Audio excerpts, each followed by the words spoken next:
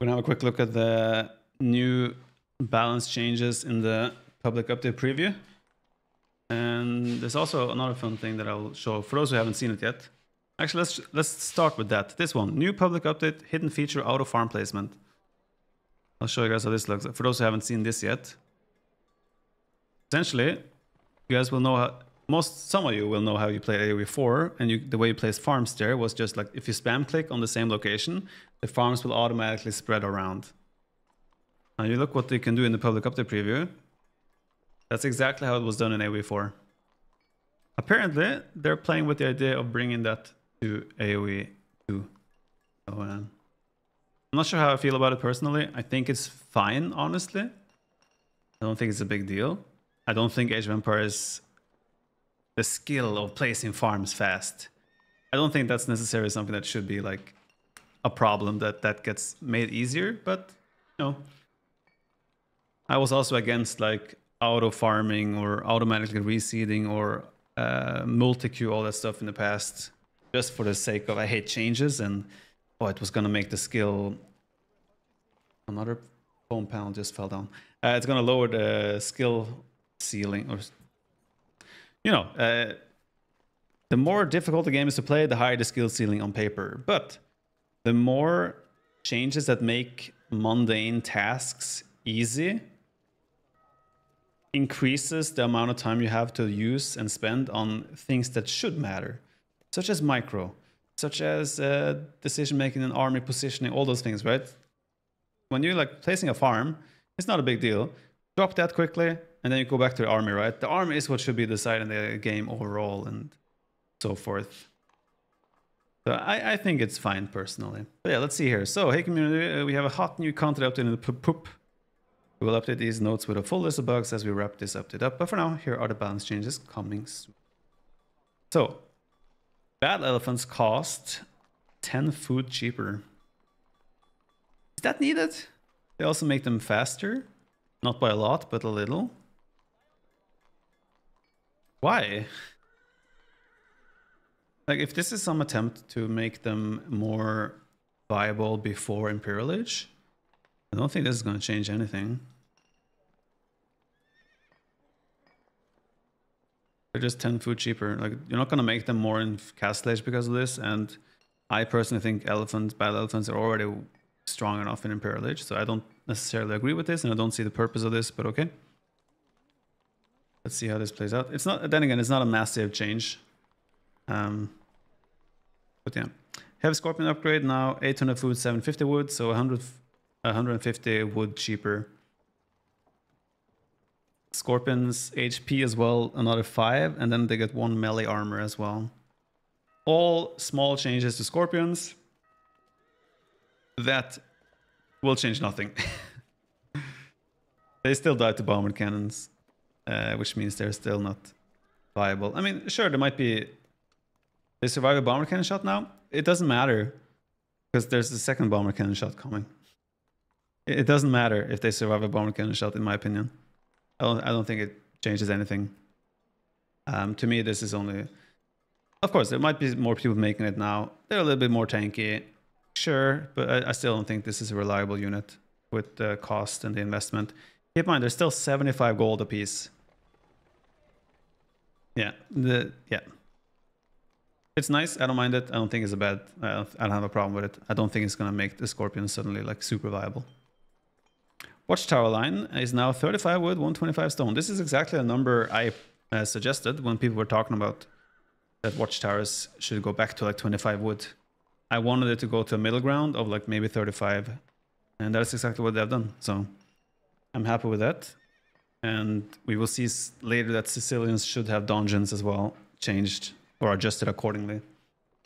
So yeah, I think this is fine. Let's see how this plays out. I mostly think this is fine. I'm personally a guy that don't like towers in the gameplay.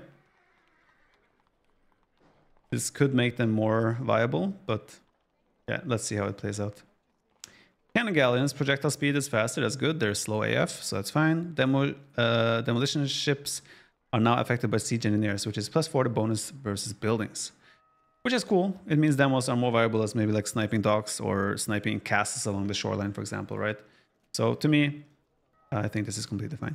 So Armenians lose shipwrights. They were incredibly broken on water maps in general because of the mix of their ships, their demos, Romans, and then of course their economy on land as well at the same time. So incredibly good on water. So losing shipwrights is a good way to balance them out, where they will still be very strong early game, but they might drop off a little bit as the game goes on.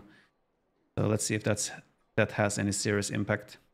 So Bengalis changes. Lose Parthian tactics.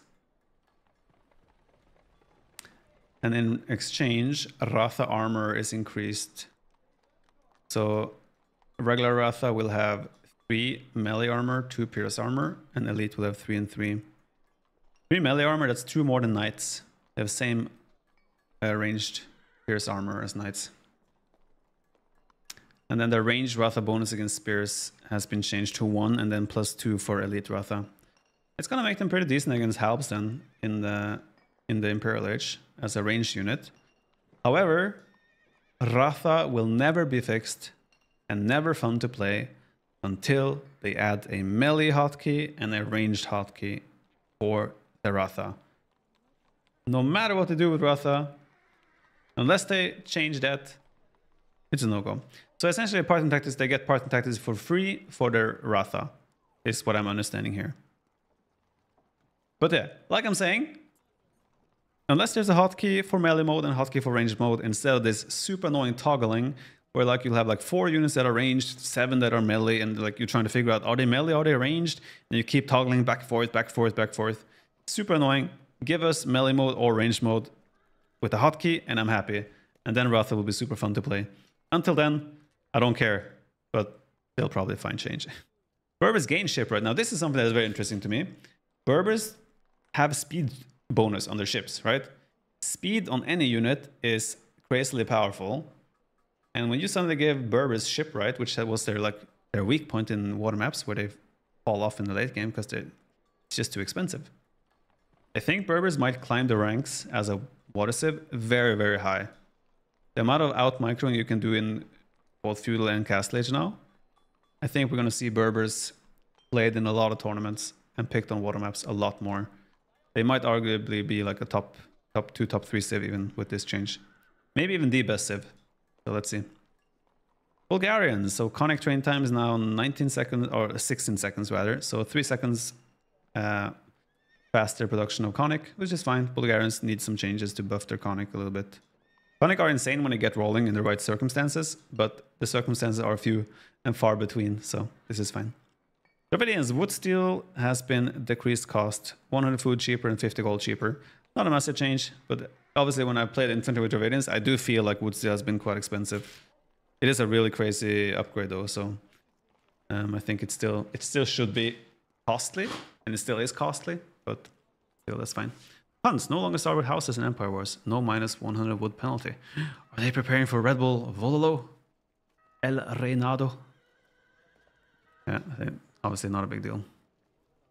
So essentially they have 100 wood extra. Wonder if that will stick, or if Red Bull Vololo will keep changes.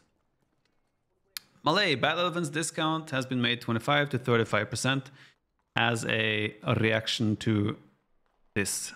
Because if they had the discount and a cheaper base elephant, it would have been way too strong for Malay.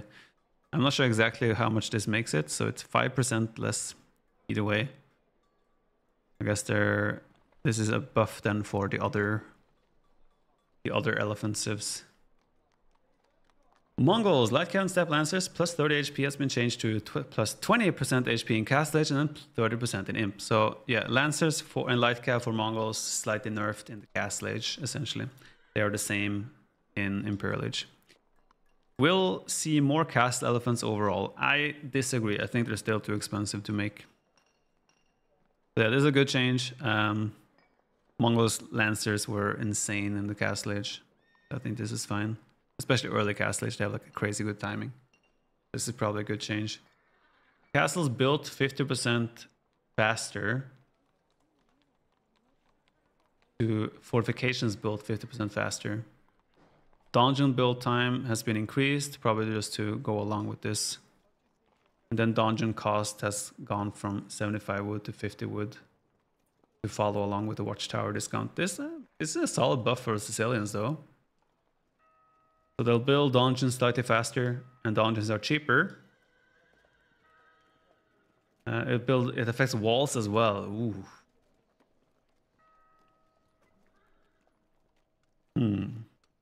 This is interesting. Not sure how this is going to play out. I guess Sicilians will still remain a pretty bad civ, but you can make dungeons slightly easier now. 25 wood. Like 75 wood is such a big investment in the early game. So this is helps a little bit. Not a big deal though. And yeah, that looks like it. So okay, I think most of these are fine changes. I don't necessarily agree with the Battle Elephant change. Scorpion upgrades are fine.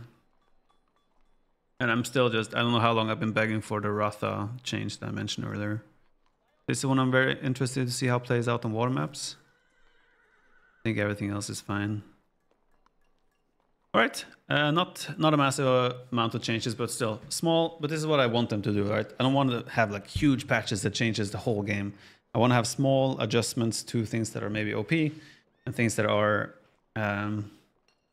things that need addressing in some way or another. And we also added auto farm placement like AV4. Yeah, we watched that earlier. You can look at it again just to, if there was anyone that missed that. Essentially, we have this now, where you place a farm, you can just hold your mouse in one spot and click, click, click, click, click, and the farms will naturally spread around that location and find a position by themselves. You see here?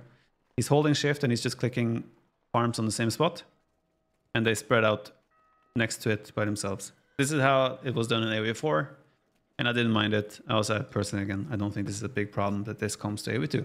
If it comes. It's in the public update preview now. It doesn't mean it's going to go through, but if it does, let's see what kind of bugs it introduces.